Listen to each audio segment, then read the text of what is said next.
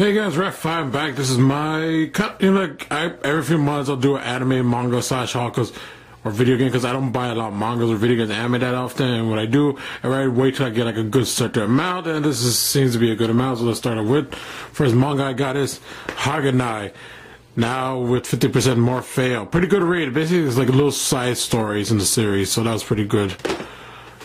For DS game, I got Green Lantern for the 3DS for $5 at $5 below, not bad, but not really enjoying the game.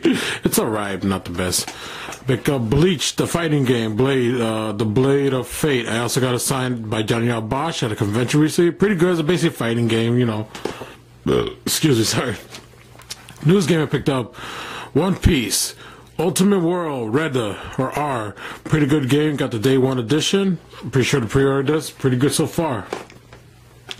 Now my favorite 3DS game of all time so far, Conception 2. Really good game.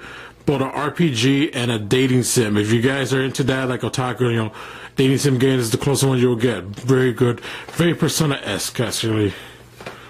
Anime, I picked up some at a store for like $8 altogether. Blue Sea, really old anime I've been wanting to see for the longest time. Finally got it for a good price. A perfect collection.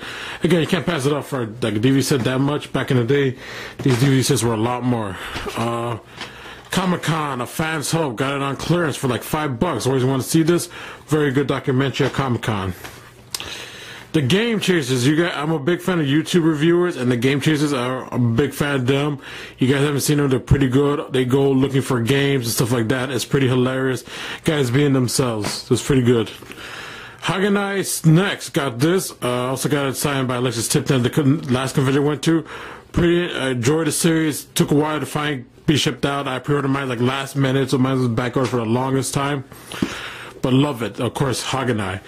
Daylight, I made sure to pre-order this. I actually got this one pretty early. I guess people who pre-ordered this anime pretty early got theirs like early as hell, because this is supposed to be released on a Tuesday, but I got like around Saturday, so that's pretty cool. Again, got autographed by Alexis Tipton because she's Kurumi.